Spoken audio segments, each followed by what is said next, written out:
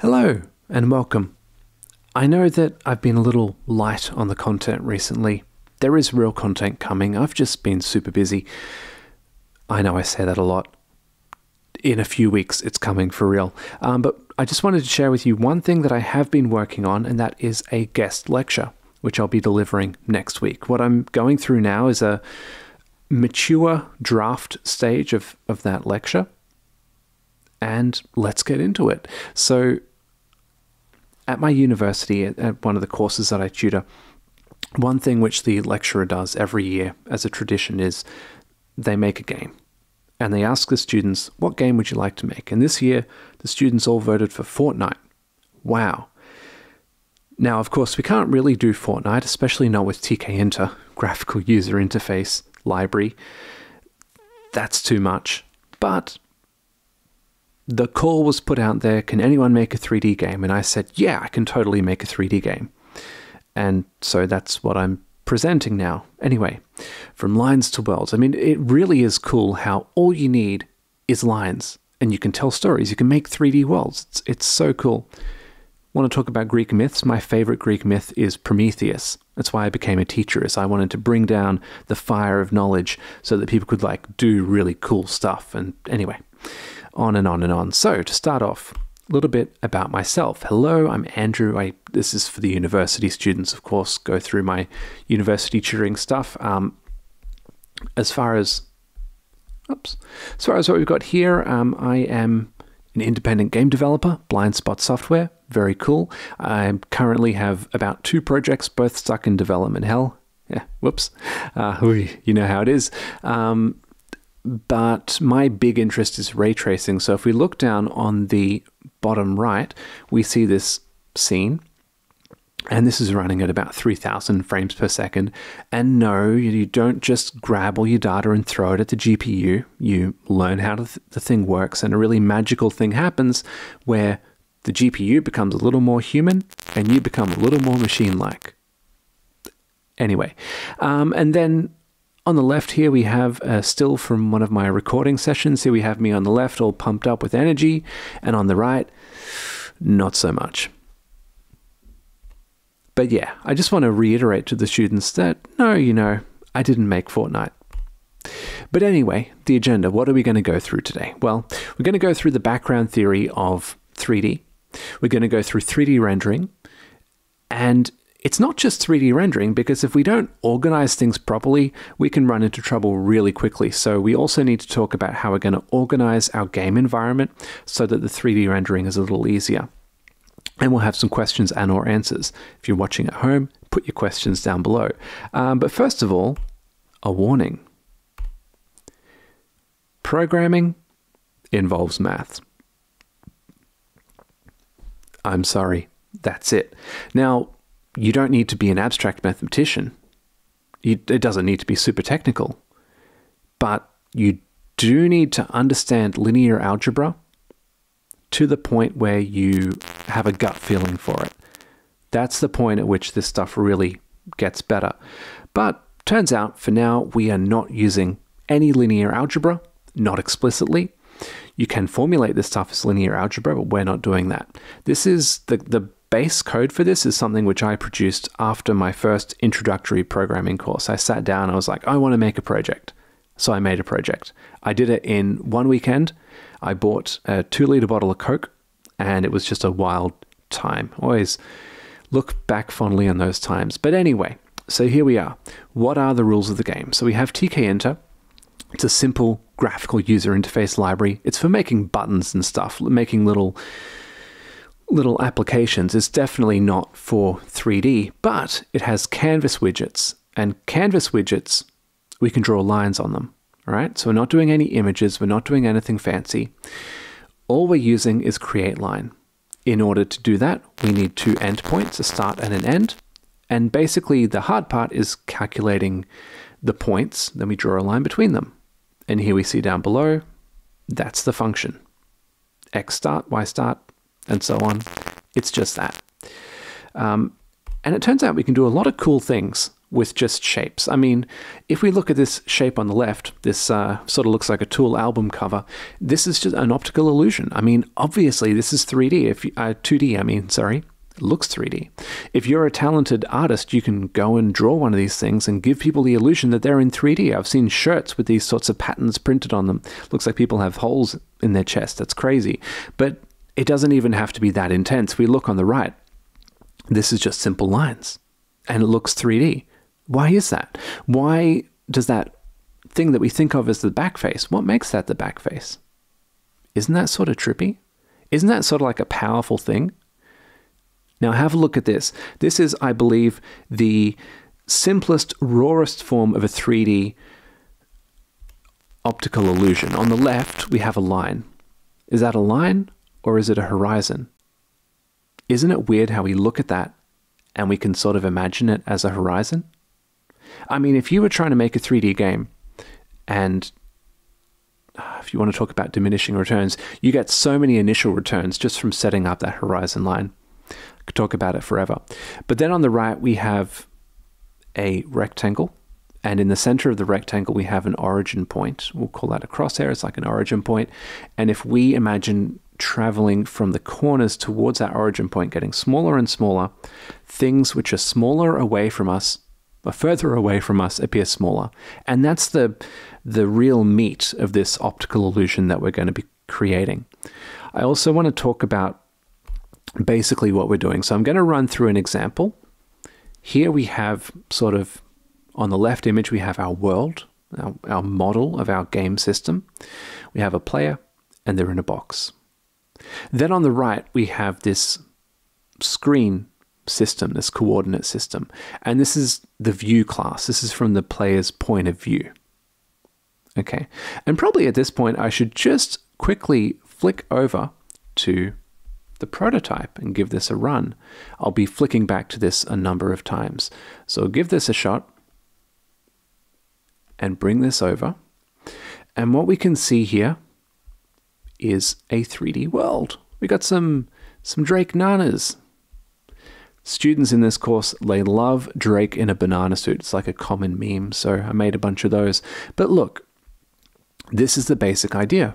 We walk around. This is our 3D world. We've got a whole bunch of Drake nanas. Too many. Good thing they're not shooting at me. But yeah, look, it's a 3D world. Isn't that so cool? So all we're doing here is using lines, and it's this optical illusion that I'm really investigating. Or really, the math behind drawing those lines. So back to it. We have our world, and then that information is used to construct a view, which we can see on the right. So the thing that I love about this is the core of it is quite simple. So the first idea basically is that the player is at the center of the world. I know a few people who could really resonate with this idea.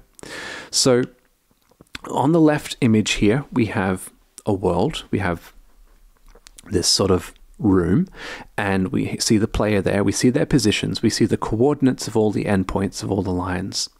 And then the image on the right, what I've done is subtracted the player's X coordinate and Y coordinate from all of those points. By the way, the convention I'm working with is that sort of negative Y is the top of the screen, positive Y is the bottom of the screen, but there's no reason to go this way. We could flip things around, that's totally fine. But yeah, this is the core idea. Subtract the player position from all points in the world. This sets it up so that the player is the origin of the world. So the way we do this is with this translate function. So I'll just pop back to the code and investigate it. Again, we see right down here in the yeah. In the helper functions, we have translate, and this just takes in a tuple with two floats. We extract the information from the tuple and the translation and just add those together and return that as a new float. That's translating. And where that's used is down below in this world to view transform. This is essentially just taking some points and, well, the first thing we're doing is subtracting the player's position. So on with the show. Now, the next step basically is that the player doesn't spin. Imagine, do this right now, spin your head around, okay? If I spin my head to the left, I know that I'm spinning to the left, but if I act really self-centered for a second and pretend that I'm not spinning, it's as if the world is spinning around me. It's like the world's spinning to my right, the world's spinning opposite to me. So if I look at this, on the left-hand side, we have the player, and we see that they have some angle around the x-axis. And what I'm going to do is I'm going to take all the points for the endpoints of those walls and rotate them in the opposite direction to where the player's direction is. Now, this diagram isn't 100% accurate. If it was a square, it would be accurate. I'm pretending it's a square. Whoops. But, I mean, that's it. We just spin that around. So, this is accomplished with a rotate point function, which we can see if we go right up here, rotate point. Now, what I'm doing here, under the hood, this is actually linear algebra. This is applying a matrix for a rotation transformation. But, I mean, don't be scared. Just look into math, I guess. It comes back so much. But yeah, okay, so we rotate around that point, we return that, and that is being applied down below in this world to view transform. So the first thing we did was subtract the player's position. Secondly, I'm actually rotating 90 degrees and then opposite the player, just because I sort of like that system better. But the big thing to really pay attention to is that the rotation angle is the opposite of whatever the camera's direction is. So we can actually see this in action if we run this again. Here, if you just ignore the Drake 9ers for a second, we see that on the left-hand panel, we have our top-down view of our world. Okay, so as we move, see the red dot, the player, is always the center of the world. And then as we spin, if we spin to the left, nothing happens, but the world around us spins to our right, and likewise the other way. Now, the next most important thing to notice is now if I look at my left panel, the x-coordinate to the left or the right actually more or less lines up with the x-coordinate of the wall's endpoint on the screen. So if I were to go here, for instance, I have some point coming off here to the left, and then about center is this wall here, and then this other point is coming off to the right. Okay, so that's super important. And then the next thing is that the y-coordinate, the vertical distance above the player, represents the distance that each point is away from the player. So we'll be using that in a second. Okay, so now here's the big one. This is the magic. Objects further from the viewer get smaller. So if we were to look back at our little theoretical view, we have our player in the left panel, and see that there's a bunch of walls, but not all of it is actually visible. Only, I guess, potentially the walls A, B, and C are visible. Walls A and C are partially clipped because part of them are behind the player. And that other wall is just completely clipped because both endpoints are behind the player. And now if we look at the middle panel, really we're just going to see the walls A and B. Now for the wall A, it has two endpoints, one at the leftmost side of the screen, and it extends to the center of the screen, and B goes from the center to the rightmost. Now, for those walls, it just so turns out that A's rightmost line segment lines up with B's leftmost line segment. So we will actually be drawing that line segment twice, but it will look the same because it's at the same position. So then we can also see the distance that each of these line segments is from the player. And then on the rightmost segment, on the rightmost image, that is, the wall A is really close to us and it goes to the far point, and then B comes back. So you can see all we're really doing is dividing the size, the height of the walls by their distance. Now actually we would also be dividing the X distance from the origin, which has sort of a squashing effect as things get further from us. But yeah, that's it. So this is accomplished with two main functions. First of all, we're going to clip a line. I'll show this briefly, but it's not super necessary to understand. And then we have the scale function. So if we pop back, we have here clipping a line. Now this is basically using Cramer's rule to solve for the intersection of two line segments. I won't go super into detail on this because it's a very intimidating formula, but if you look up on Wikipedia, intersection of two line segments, this is the general formula for it. And then we also have scale, and scale is very straightforward. All we do is multiply the points. So where this is all happening is down below in the view to screen transform. Whoops, there we go. Okay, so remember I was saying that one coordinate is how far to the left or right we are. The other coordinate is how far we are from the player. So we extract all that information. Now, if both points are behind the player, we can just return straight away.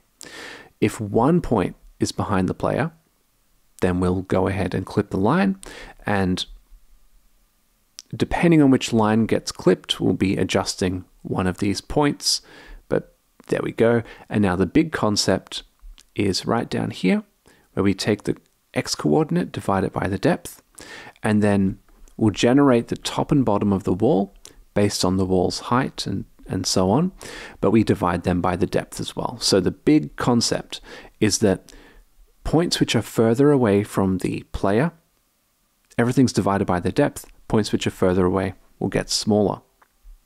So I'll just run this again. I know I keep running this, but I think it is a good sort of example. So as we can see here, this line segment, its corner is further away from the player, and so it gets smaller. Yeah, there we have it. Very cool, very cool. Now I will point out there are more mathematically sophisticated ways to do this. That's a great thing to look into when you have the time, but I really love this prototype because it's something you can whip up super quickly, explain super quickly, and reason about. There's just something cool about it. I don't know. Anyway, so the next big concept is we've got our world, but we need to organize it somehow because, I mean, look at that scene that I was playing. We have a whole bunch of walls and things, and clearly we don't want to be checking our collisions against each of the walls every frame. And it gets even worse if we have objects or players, other enemies and things walking around in the world. Like if I did collision checks on those Dragnanas, and each thing was checking each other thing every single frame, that's too much. That's far too much. There's got to be a better way. And it comes down to essentially organizing our world in what's called a scene graph. So if we look here, we have sort of our model, like our scene. It measures, it tracks all of the objects and their interactions. Okay, so the world is modeled and it is comprised of rooms. And rooms are connected by doors. And rooms themselves contain things. So rooms have sectors, which can have all heaps of other things. So anyway, this is a hierarchical structure, and it organizes the space together. And then, as well as that, sectors can be connected together. So if we were to look at this diagram on the left, we have a little room with 6 sectors. Now, each of these sectors will have a connection to another sector, and the really big concept here, the big idea, is that every sector knows what it's connected to.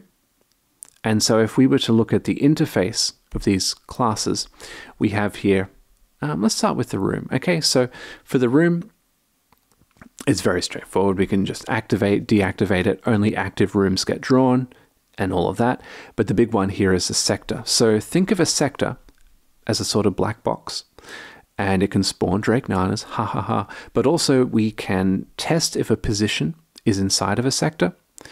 We can tell the sector, hey, look at this position here. What new sector are we in? And that could say, it could say you're in myself, or it could say you're in one of my neighbors. And we can also check whether, if we're at a given position and we're a certain size, we're moving with a certain speed, do we hit a wall? So again, I'll just go back to the prototype and give this a shot. And I want you to really pay attention to the image on the left. So see, there's that red wall. This red wall is basically indicating which sector we're in at the moment. We can also see this down on the bottom in this info panel. So, and by the way, I don't know why the room isn't changing, but it should be changing. So here we're in a different sector, and we can see also we're only checking against these 3 boundaries when we move around. So, we stop here, collision checking is working correctly. So here we're in sector 1, and when we cross over, this sector is connected to another sector. The door doesn't really have anything to do with it. The point of the door is just to delineate the different rooms so that we're not rendering everything all at once. Well, I'm pretty sure my computer would handle it. But anyway. Right. So here's another thing to consider though. This is a closed world, whereas Fortnite is an open world. So if we were to make Fortnite, how do we handle that? One common approach, well, basically any sort of spatial subdivision system. So any system that kind of puts a grid on 3D space, and you can work out like which region you're in, and you can only, it's limited, so you only check collisions against things in that region. There are considerations there. However, Doom famously had a 2-dimensional grid system used for checking collisions, and sometimes objects would just not be in the right grid box and collision checks would miss. You'd shoot an enemy, the bullet would go right through them.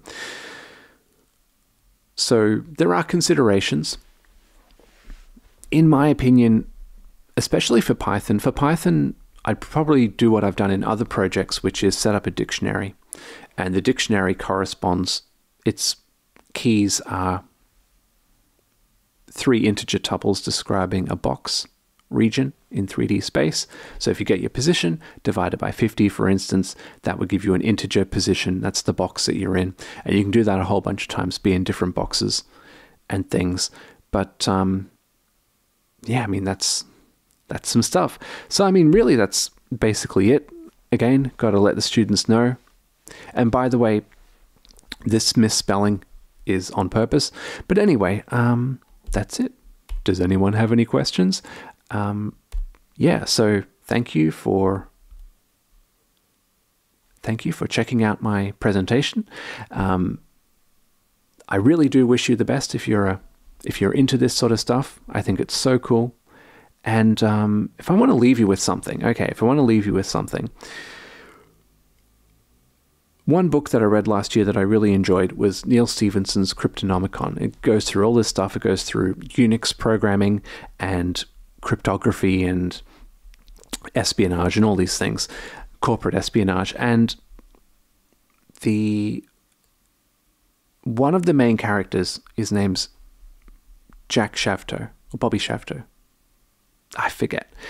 Anyway, he's a Marine, and he's just found out that he has a son who he's never seen before, but now he, at a late point in the book, I'm doing a poor job of describing this, he finds his son, and they're in a temple in Manila, and he has this sort of pressing feeling at the edge of his consciousness that he may never see his son again. He might not survive the next mission.